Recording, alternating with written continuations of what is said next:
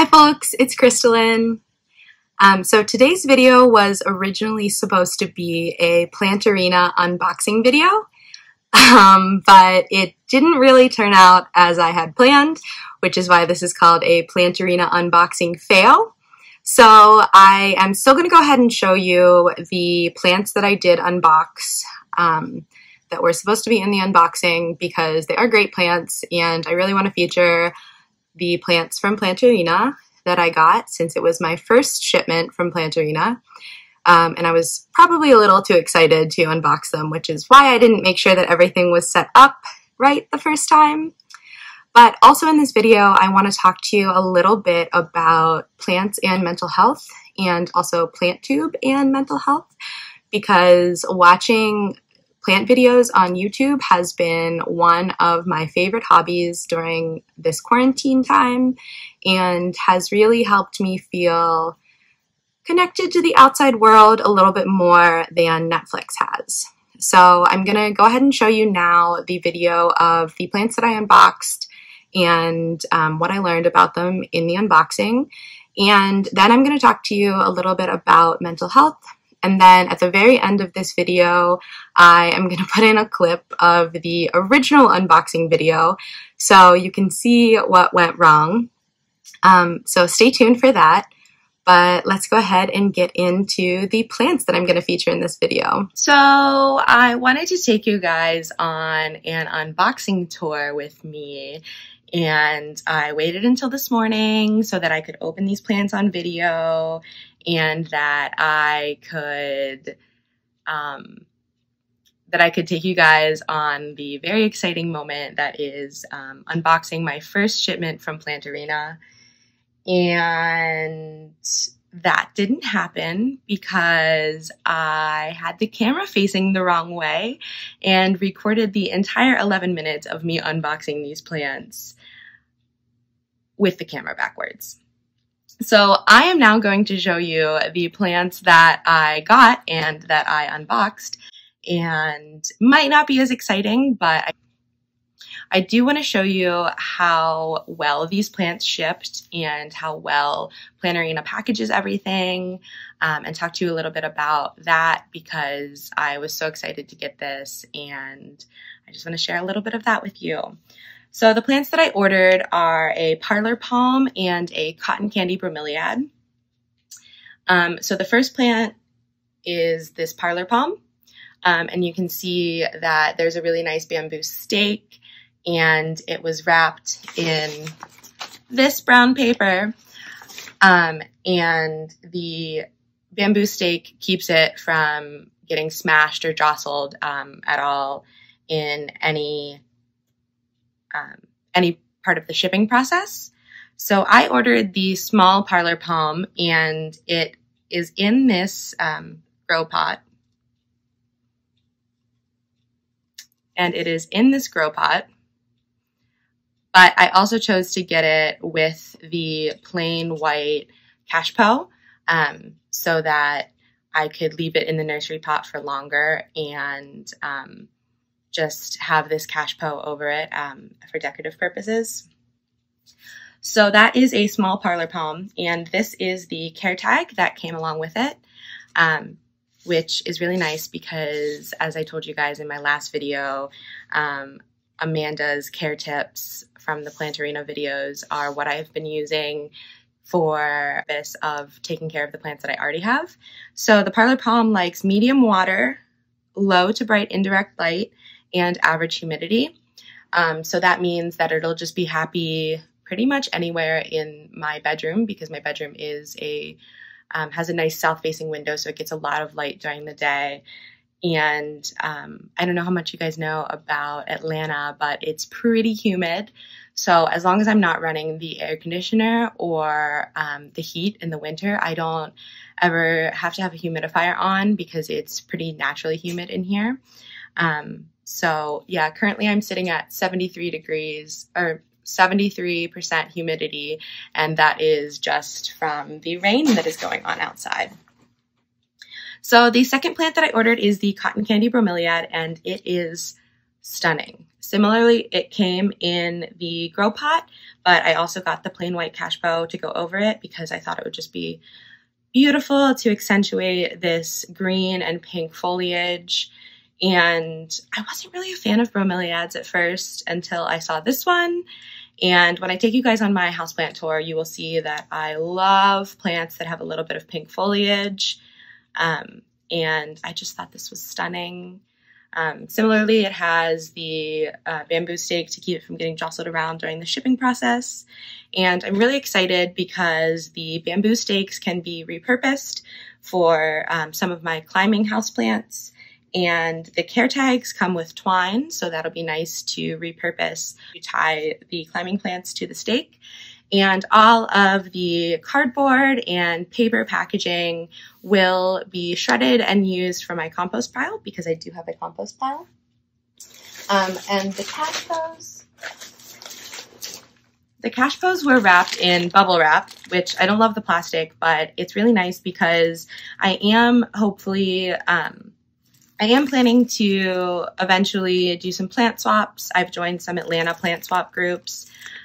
So this will be nice to repurpose during any packaging or shipment that I have to do with that so that I won't have to purchase any more bubble wrap. I'm just going to keep all of the bubble wrap that I get from any of my pots and any bubble wrap that comes in any of my packages so that I can reuse it and not put it in a landfill. So I'm sorry that I didn't get to show you the actual unboxing. I might put in a few clips from that so you can at least maybe hear my excitement when I open these plants. And now you just get to see the after effects of the plants.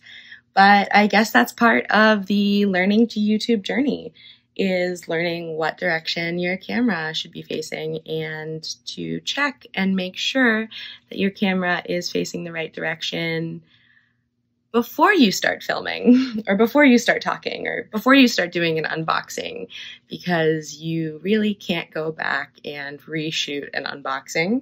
As you can see, I have the after effects everywhere. I'm going to show you guys that now. So there is soil on my floor, and I will have to be doing some vacuuming and all of the here. So I hope you guys enjoyed at least learning a little bit about the plants that I unboxed from Planterina, and thank you so much for watching that, and thank you for watching my videos in general. I really appreciate that. So now let's talk a little bit about why I think plants are great for mental health.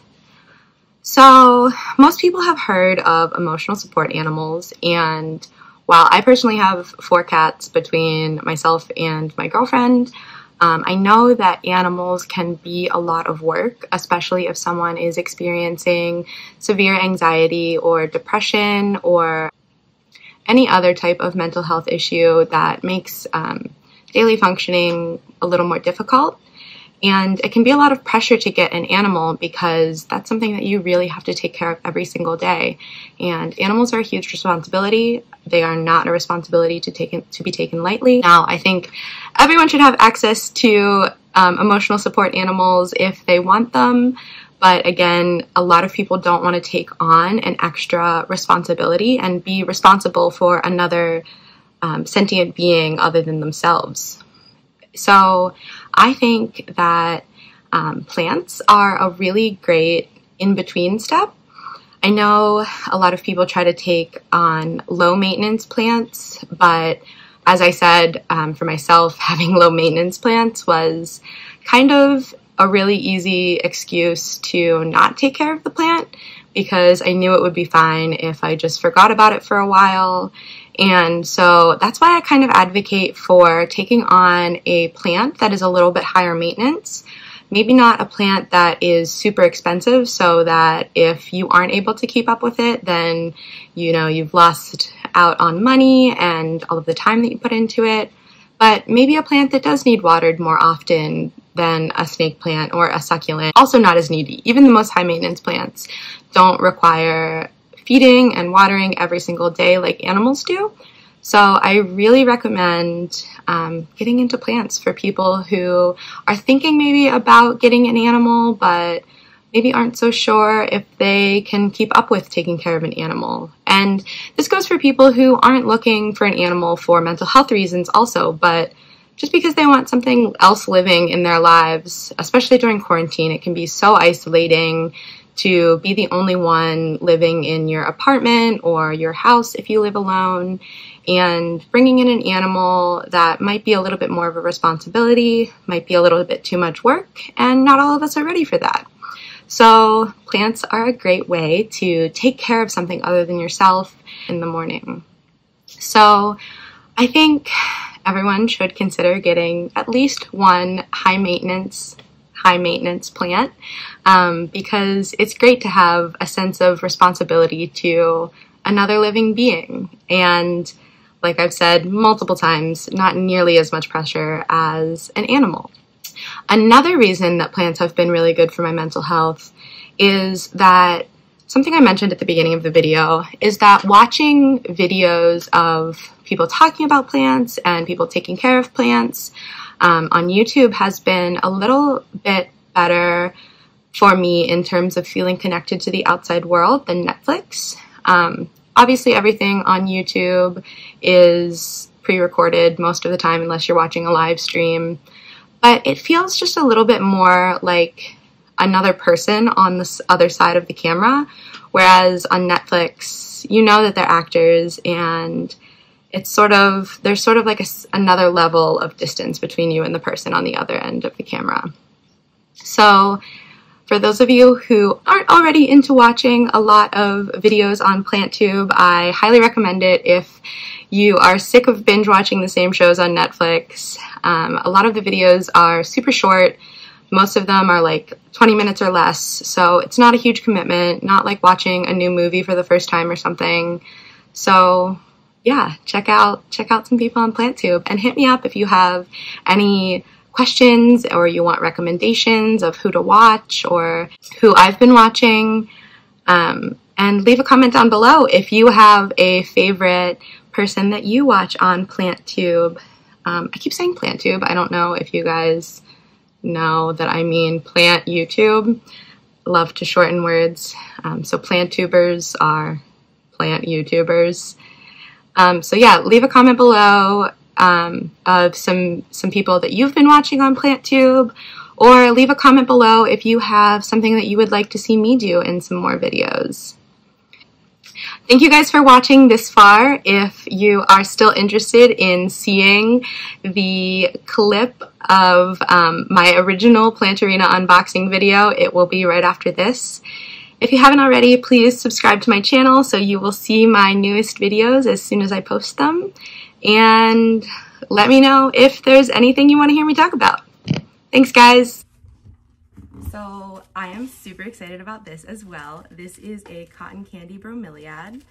And I don't see a care tag on here, so I wonder if maybe it's still in the box. But let's check this one out. It's got the same bamboo staking and just wrapped with twine. So again, super repurposable. Very excited about that.